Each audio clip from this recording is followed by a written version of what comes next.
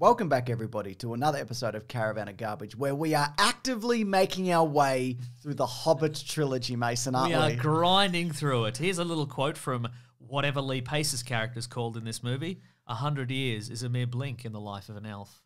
Yeah, you bloody get him to bloody watch these bloody movies. I tell you what, see if you change your mind, Lee Pace, you bloody You got him. I got him all. They're long movies. They're very long. Yeah, I wish he was in this more than his son is in it.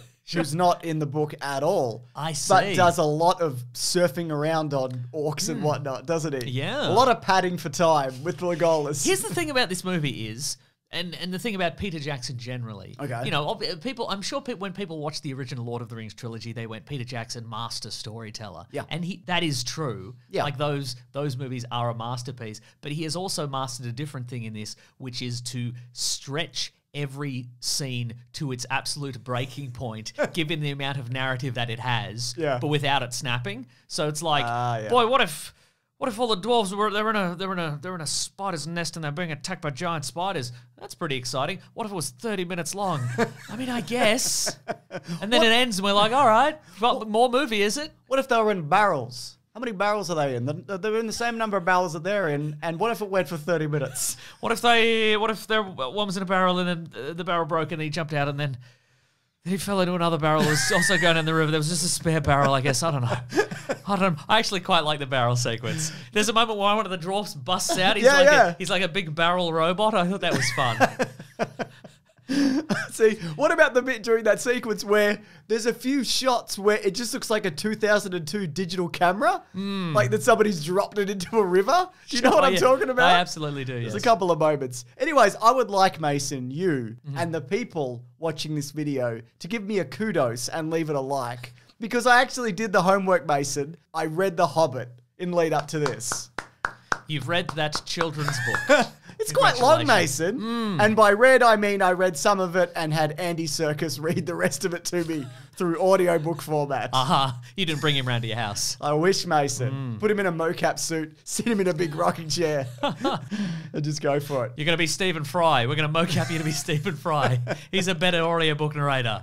He's also in this. He is in this, yeah. Big time guest stars in this, I think. Big More time. so than The Lord of the Rings? Yeah, potentially. I mean, there were less kind of really well-known people in Lord of the Rings, I guess. And look, I just want to say on the topic of the book, I fucking loved it, man. Like, I really did. Like, the whimsy, the wonder, the songs, Mason. Maybe not as much, but it's better when Andy Serkis sings them.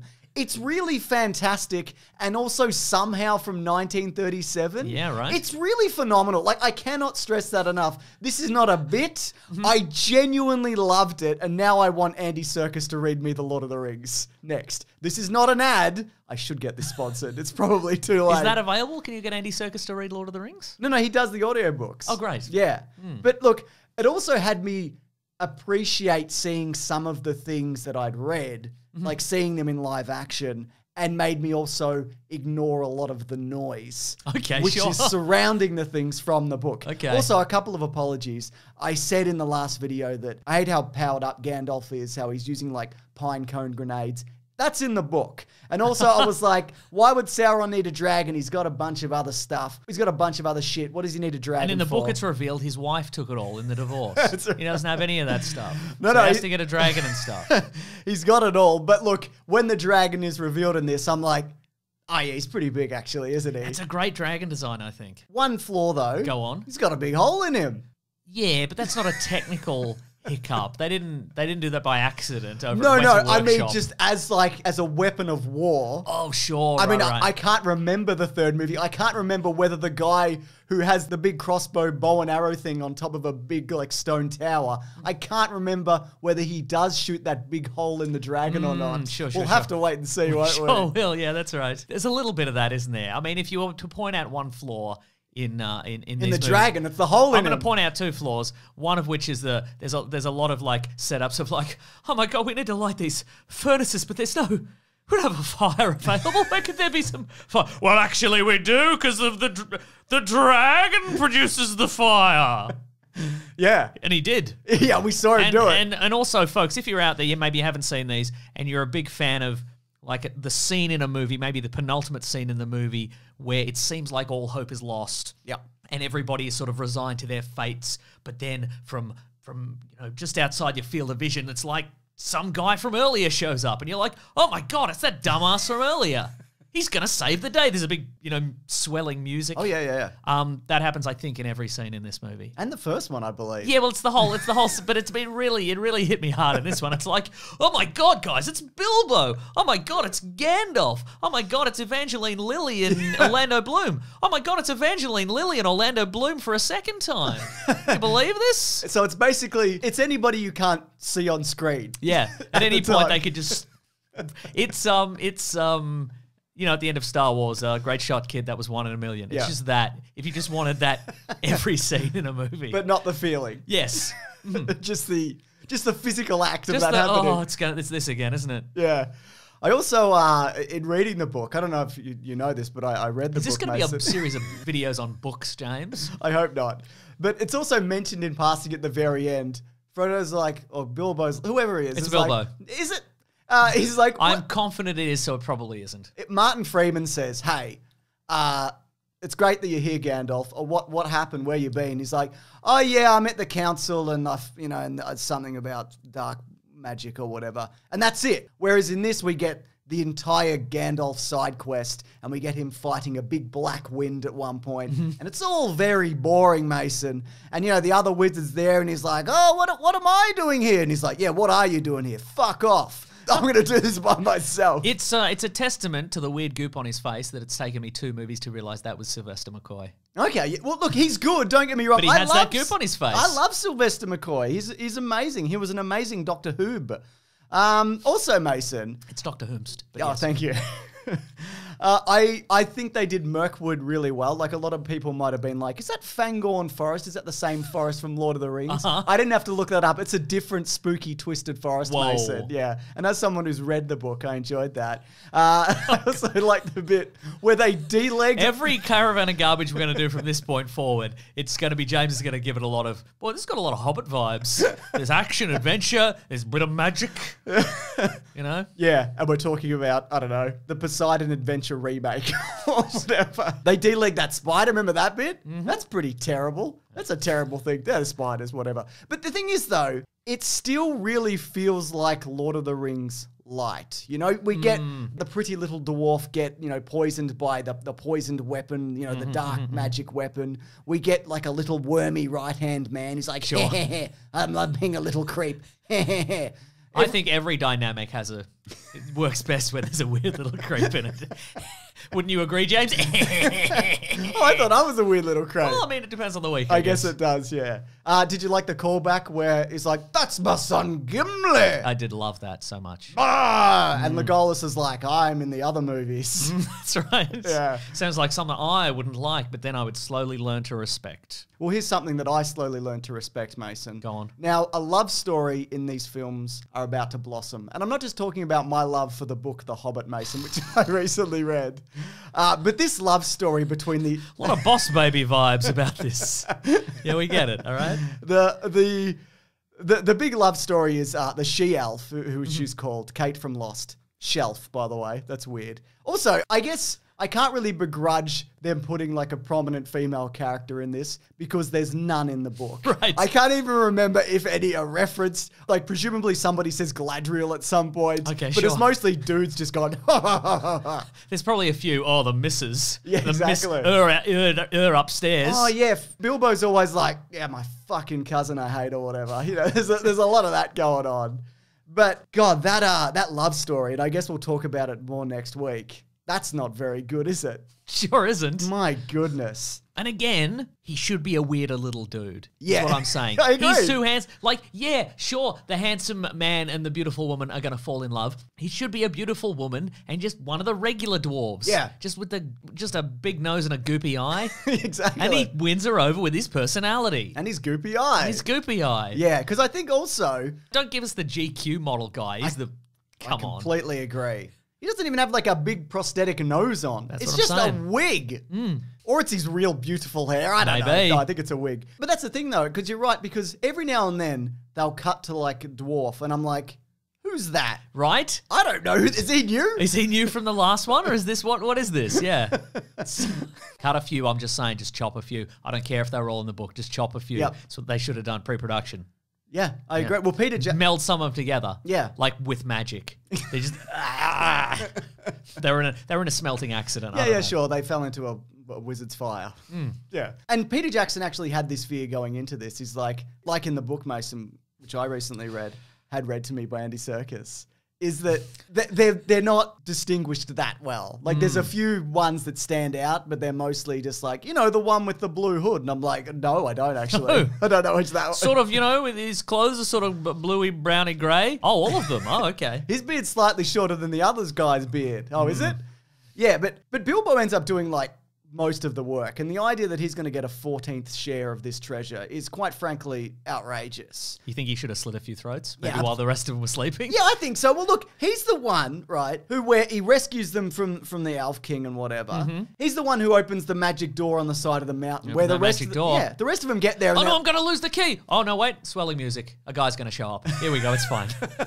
He saved the key. Don't worry about it. Yeah, the rest of them, they're like, where's the keyhole? Let's just give up, I reckon. Yeah, let's give up. He's the one who goes and confronts the dragon for some reason. At a certain point, I think if you realize you're on an epic adventure, Yeah. you should just not constantly be giving up, Yeah, I agree. Because it's... Especially when you get to the door of the thing you're going to. Yeah. Yeah. Just knock. Maybe there's somebody in there. Oh, absolutely. Let's talk about Smaug, though. Okay. Now, initially, one of the ideas was, how do you get a dragon to talk realistically? They went through multiple incarnations. They thought maybe we'll make him telepathic, but it didn't really work. And eventually they It's a bit modern, isn't it? It's a bit modern, isn't it? Maybe finger puppets. Maybe, yeah. Maybe what they did in the movie Aragon. Does that one talk? Who knows? Maybe what they did Maybe in the voice movie of Sean Connery. Dragonheart, I was going to say. yeah. Dragonheart. Yeah, good movie, maybe. Who knows? But yeah, I think all that dragon stuff is terrific. And what they ended up doing, they went for like a classic dragon look. Peter Jackson was like, I don't want like a creature like an alien. I want like a classic dragon. I think what they've settled on is perfect. And they move all of the performance to like the front of the face. Yeah, You know, right. and you really capture all that Benedict Cumberbatcherisms. That's all true. You've seen the behind the scenes stuff, I'm sure. Sure have. People like every now and then like a clip. He's a weird grey spotty worm on the ground. Exactly. A grey worm covered in tennis balls. Yeah. That's what he is. But, every now and then a clip will turn up on Twitter that's like, try and love something as much as Benedict Cumberbatch loves being a big dragon. And I'm like, no, I don't love anything that much. I don't think. But all that's great, And he's a good, terrifying, unstoppable monster with an obvious weakness, which is what we like. His love for... Cannolis. Oh, my God. Yeah. Hard to get in Middle Earth, I tell you what. Yeah, and he's in that. Yeah, and he's in that. He's big hoarding cap. them all, and they've all gone bad. What is a dragon even doing with all that gold? I guess he's got gold madness or whatever. Yeah, they love it. They love it, do They they? just love it, yeah. Yeah, okay. What's he eating in there? Gold and cannolis. No, well, not cannolis. Because he wouldn't be able to get many, I'd imagine. Unless there's a big cannoli smelting facility in there I didn't see that's going on. But even then, how does he operate it? Well, he doesn't. He's got Italians in there. Does he? Yeah. I didn't know he had a bunch of Italians in there. I also enjoyed how he gets covered by the liquid gold statue. And he's like, terrible time for me. Hate this. Sure. Really good. What a plan by the dwarves, though. Just make a big gold guy. And what, Herbert comes to life? What are you doing? Maybe they're hoping he'd rush it off screen. Yeah. Sure, yeah. I don't know, to be honest. Yeah. He's like a big, goopy, like chocolate egg, Yeah, he is, yeah. I like that. I like all of that. Smaug can fly. What Yeah. if he just moved out of the way? Yeah. Also, it didn't work. No, it didn't work. Didn't even fill up his hole. What if he had just decided, instead of to go to, destroy the neighboring town, just kill all the dwarves? Yeah. Because they just engoldened him. Yeah, that's right. Yeah. Great question. Great points. Well, it all wouldn't have around. happened because they're the main characters, so. Yeah, exactly. Just quickly to get back to how this is Lord of the Rings light. Aragorn shows up. And by that I mean Luke Evans shows up and he's like, I've got an ancestor who did a thing like Aragorn, but then he failed at that thing, and now for some reason it's up to me to do that thing. And also I carry all the pressures and burdens and guilt of that thing that I didn't do. Yeah. Yeah, that's good stuff. That's what it's like in this awful, awful town. But Go also, on. I think he's a great inclusion, and you need to flesh this character out more because in the He book... needs to show up later when there's a pivotal scene. That's right. Yeah. Hello. Because in the book, they're like, anyway, the dragon was having a big siege on the town. And then this guy showed up and shot it with an arrow. Right, So that's sure. pretty much how it goes in the book, which I read. And Are you sure you didn't read a version that had some pages missing or maybe torn out, you know? maybe I did, Mason. James, did you read a copy that was abandoned by like a lavatory or something? Is that and some pages were required for emergency use? Is Maybe that- I did, Mason. Yeah. Here's a question though. Yeah, oh, go actually, on. a couple of things. There's a lot of beheading in this. There is. Like it's a crazy amount. Some say too much. Not I me. say that's fine. Just do more, if anything. Second question, and this goes back Wait, to was the first one a question? no. Second thing that I'm saying, Okay. and this goes back to Beheadings, your thoughts? Yeah, good, I reckon. you remember that viral TikTok that was like, here's how I'd change this. I'll stop you there, James. I remember all viral TikToks. Okay. No, go ahead. Go on. Here's how I'd change that woman from Stranger Things face to make her like put fillers in her or whatever. Did you Nope. see any of that? Absolutely not. Anyway, it was a whole thing. And it got me thinking, looking at any of these ugly ass orcs, with modern dentistry and plastic surgery, Go on. is it possible to turn one of these into a normal looking person? Is that a strange thing to think? Yes. Have you done that? Have Wait, you yes, modeled- it's possible, or yes, it's strange? I wouldn't rule it out. I think Yeah. it's possible. You know, I mean, you probably wouldn't get the one, like the second main one with all the like the divots in his head Yeah, and metal. sure. You could probably do it to like the white one, maybe. But I don't know. I just think that's something Sure. to contemplate. Yeah. I mean, you could certainly spruce him up enough to like, you know, sneak him into like a Dungeons and Dragons playing party or something like that. Oh, You could okay, right. put him Yeah, in there, I reckon. I thought you were going to be like My Fair Lady him or whatever. Oh yeah. You could do that too. Or couldn't your family. you? That's good stuff, Mason. Absolutely got you. Yeah. Now, Mason, I actually do want to talk about the permanent and negative effect this had on the New Zealand film industry. Oh. But before we do that, it's Green Trivia time, Oh, everybody. terrific. This is where I go, hey, here's a thing that I thought, And I say that's trivia-rific. that's right. So, I don't know if you've noticed this, but I found it more prominent in this movie. All the dwarves are wearing prosthetics to make their hands bigger and chunkier. Much like those big Hobbit feet, right? Exactly. Well, first time around with the Hobbit feet in the Lord of the Rings movies, they'd glue them around the ankles. This time they went all the way up the leg. It was a little bit easier. You pull it on like a big rubber sock, Mason. You know? Sure. Anyway, so similar thing with their arms. But what would happen is you'd sweat through them and then it would mix with like the latex and then you'd squeeze your hand and like a milky residue would drip out of it. And when they pull the hands off, like Sure. it would like flick like white sweat Wow. everywhere. Awful. Yes, that's Wow. right. And all the dwarf actors became addicted to that weird milky juice. You see them out there to this day, you know, trying to replicate it. Yeah. Can't do it though. Reach that high. Yeah. Anyways, that's Oh, that's trivia-rific. that is, isn't it? Now, a lot of vegetation, obviously, on a big movie like this, needed to be cultivated for various like landscape scenes and backgrounds and farms and whatnot. And this time around, they did a similar thing. And under certain lights, it would give it like a blue hue, which then led to the working title of this movie, which was Blue Harvest. Oh, that's interesting. Funnily enough, Mason, the same working title for the original Star Wars from 1977. Well, that's trivia-rific. And pure coincidence. Isn't that great? It's trivia-rific. 18 million gold coins were rendered, Mason, for Smaug's treasure. That's terrific. Smaug. And I bet, Some people say Smaug. I reckon probably like a month beforehand, they're like, we put the wrong king on the coins. Can you change it, guys? Yeah. CGI guys, can you change it? Or can you at least flip them all up to tails Yeah, so we can't see that's them? right. Yeah. According to Forbes also, this is interesting. Was that trivia? Yeah, it was trivia-rific. Okay, I yeah, thought yeah. so. Look, I'm already sick of the bit, so let's just assume from this point forward, I think everything is trivia-rific. Unless it isn't. And then you'll say something, I'll right? say something, yeah. Right, cool. That's right. Yeah. Then I'll finally speak up. So according to Forbes, Smaug, some people say Smaug, this board, he is I actually... say Smaug after Smorgies. Oh, yeah. The Sizzler knockoff that that no longer exists. or yes, in maybe Australia. does. Maybe there's one in Bendigo or something. Maybe. Yeah. Smaug is actually the richest fictional character to ever exist. He has 62 billion worth of gold, which is kind of crazy that that's less than like real people have now. Sure, right. That's bizarre, right? Yeah. So that includes priceless elvish armor and other various baubles and trinkets and whatnot. Now, he also comes ahead of Richie Rich, Tony Stark, and Carlisle Cullen from Twilight, who's sure. apparently a billionaire through interest alone. His interest in various financial markets, no doubt. That's terrific. Great. Anyway, Mason, let's talk ruining a film industry. Oh, boy. I know. We have to do another one. Here we go. It's hard because we love these movies. And to come in and just go, there's actually some negative stuff associated with this. I would say whatever you're going to say now, absolutely not worth it for the movies we got. Having recently seen the first two and having a vague memory of the third, huge mistake. Okay, here we go. Now, I just also want to clarify a lot of this, but not all of it, comes from 3 videos by Lindsay Ellis, and then they go deep into like the production behind this, you know, various thoughts and feelings related to these movies and the original trilogy. She even has a great interview in it with John Callan, who played Oin in this. Oh, Oin. He's like, Oi, I'm Oin. And I'm like, you probably. Anyways.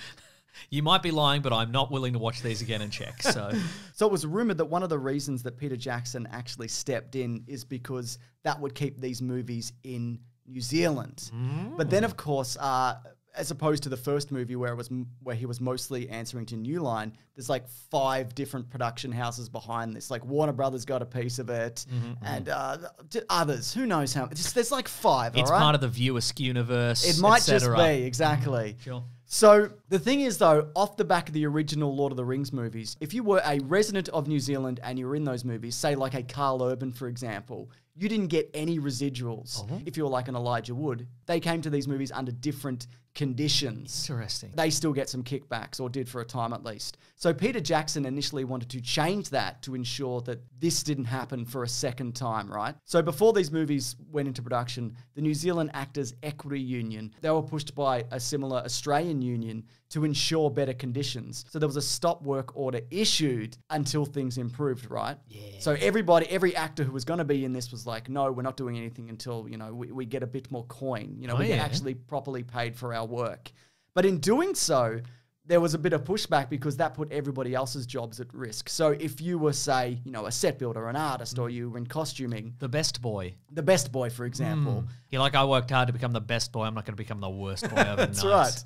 Because Warner Brothers were like, well, we'll just move. We'll go somewhere else. And then all of the other jobs get yanked, right? And it's terrible for the New Zealand economy, et cetera, and so forth. So Prime Minister John Key, who was New Zealand Prime Minister at the time, he wanted to make this right. Now, he worked for Merrill Lynch, which is a subsidiary of the Bank of America. It's part of a like wealth management firm. And then he was Prime Minister, as often happens, because, you know, everything's fucked, Mason. Anyways. I'm not seeing a conflict of interest at all, but go on. So he was also known as the smiling assassin after cheerfully sacking potentially hundreds of employees with his position at this bank, whilst earning around 5 million New Zealand dollars per year in the late 90s and early 2000s. So that's who we're talking about. So he met up with Warner Brothers and all the studio heads, and then he decided to push through a legislation which resulted in tens of millions of New Zealand subsidies going to Warner Brothers for filming them, and also all film workers were then considered independent contractors, so they didn't have any ability to organise or unionise or any of that. Great. So all that